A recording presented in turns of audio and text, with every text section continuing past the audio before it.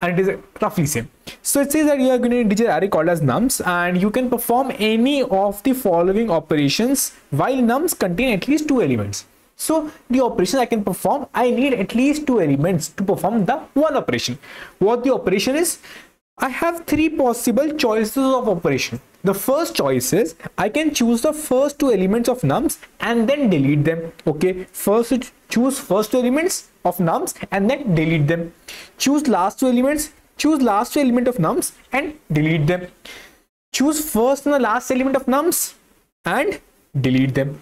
These are the 3 possible options which I can perform on 2 values.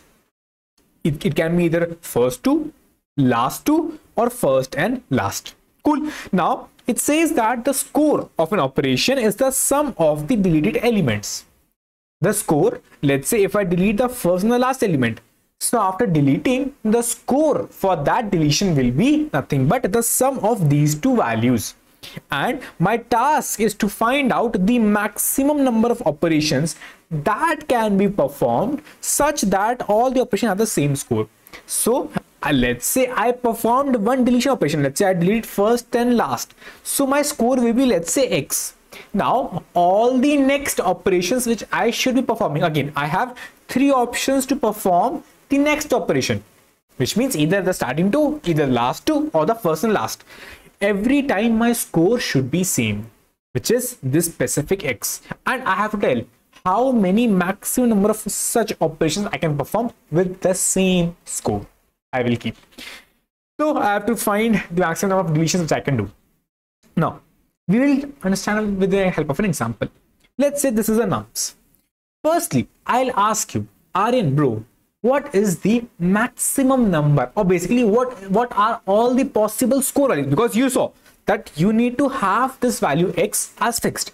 This X value, which means the score value, should be fixed, and then when this score value X is fixed, you will try on for all these 3 possible deletions, right? So now to figure out what the score, because now problem gives you itself the opportunity to try on different target scores. So I'm asking you, what all are the different target scores which you can try off? So I'll do the same exact operation. Either I can perform either I can delete the first 2 elements. So if I do that operation, then my target score will become a 5, which means my target score is 5, which means that all the operations next, again I have 3 options for the operation to perform, but all the operations next should give me target score as 5.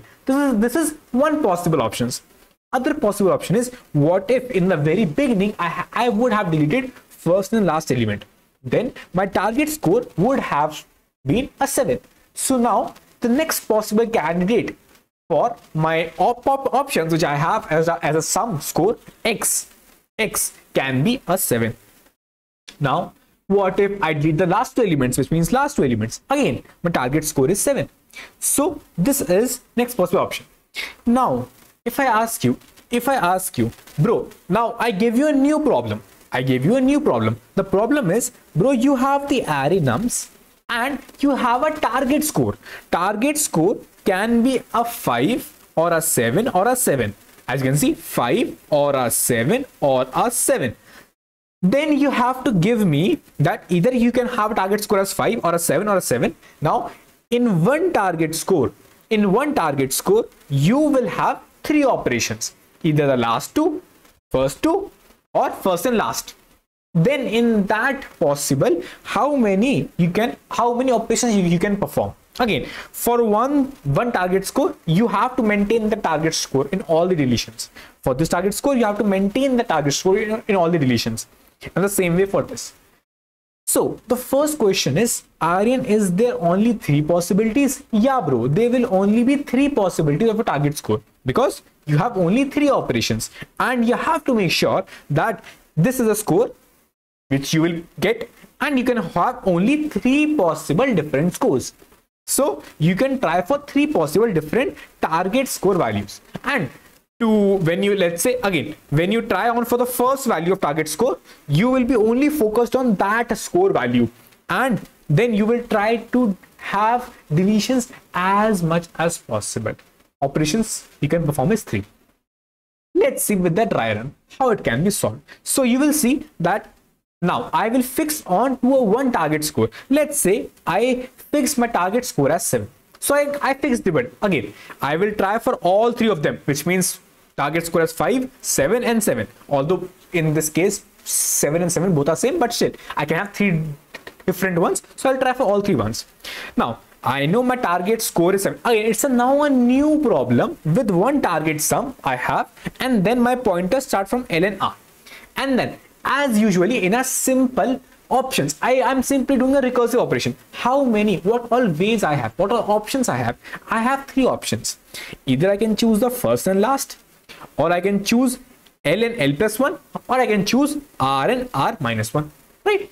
So I'll just try for all these, but again, make sure you should have a target score of this number 7. So I'll just try, okay. I'll try for nums of L and nums of L plus 1 because I'm just trying to delete the starting two values, but it should match with my target score, right? L and L plus 1, 3 plus 2. Is it equal to my target score? Sorry, bro, it is not. Which means I cannot perform for this target score as an option. I cannot perform this specific L and L plus 1 deletions, which means starting two deletions I cannot perform because it is never matching. It is not matching with my target score.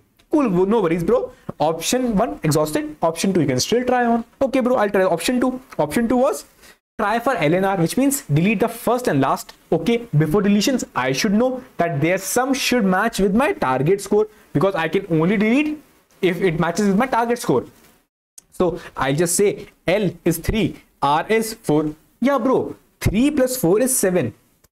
It is matching my target, so I can delete that. Oh, if I delete that, I can simply say that my sub problem will become, okay, this I have deleted. Now my sub problem has become that L is here and R is here.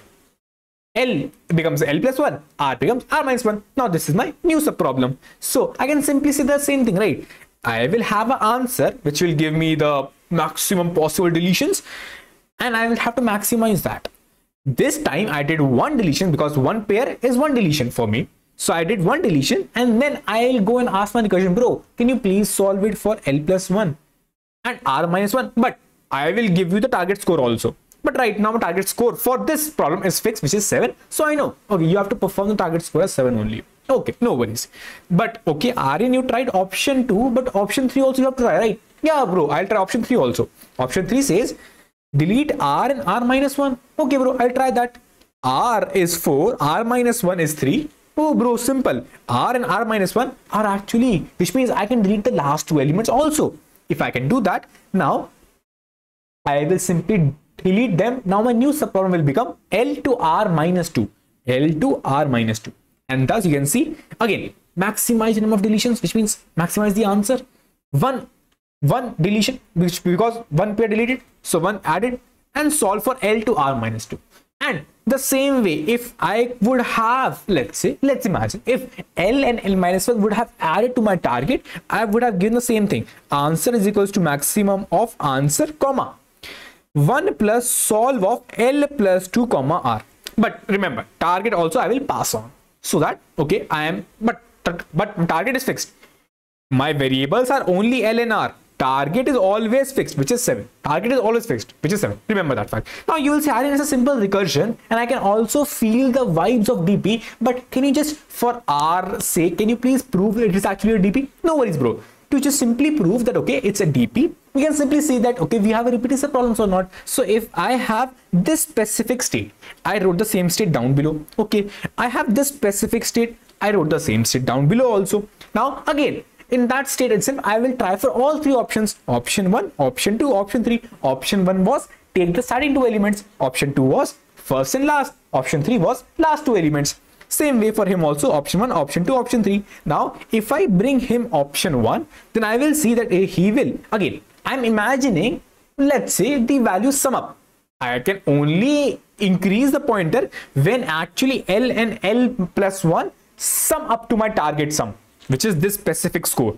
It should sum up, only then I can increase. But let's say right now I imagine, okay, right now it increased. It is actually matching. So my L will become this. So my L will be here, R will be here. So new sub problem will be starting from L here and R here. right? What if I did, let's say L and R matched?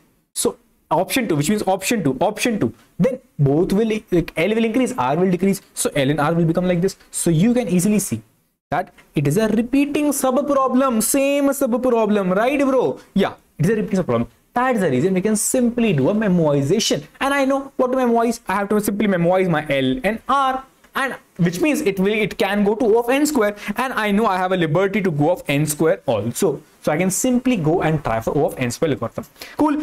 The code is pretty simple, and that's the reason I told you, if you have, and this is a very standard kind of a problem with a small extension, that rather than giving you a target sum beforehand, they have given a liberty for you to figure out all three possible target sum and then try for the value. So say it is just that breaking one problem to two sub problems. The first problem will give me the possible three target sums, and then I will take each target sum and find out the maximum deletions which I can have by that target sum.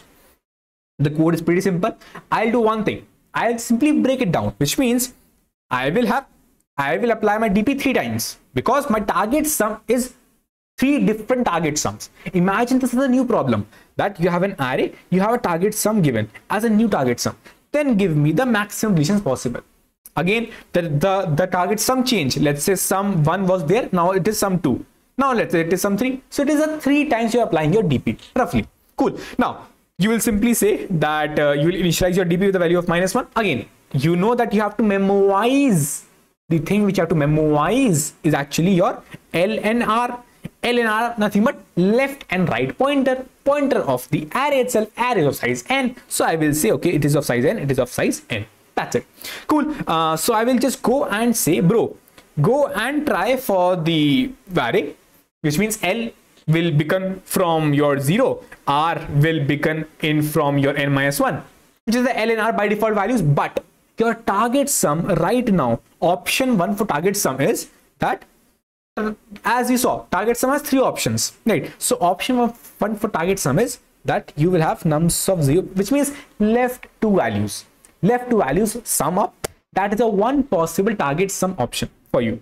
So okay, nums of 0 plus nums of 1, it is left 2 sum values, and that is your target sum. And then bro, give me the maximum deletions which you can have. So he will give me option 1 as the maximum number of deletions by this target sum on this specific array from 0 to n-1.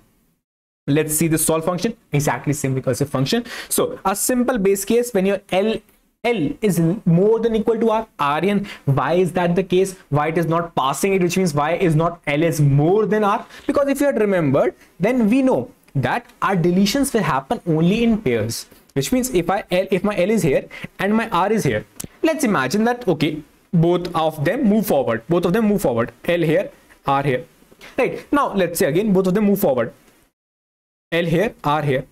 Now you have seen that you can perform the deletions on 2 values. Here you are at same value, here you are at same value, so that is not counted in your deletion. And let's say Aryan, if it would not have been there, so your R would have been here and L would have been here, which means it has surpassed, which means when your L was here and R was here, it was already counted.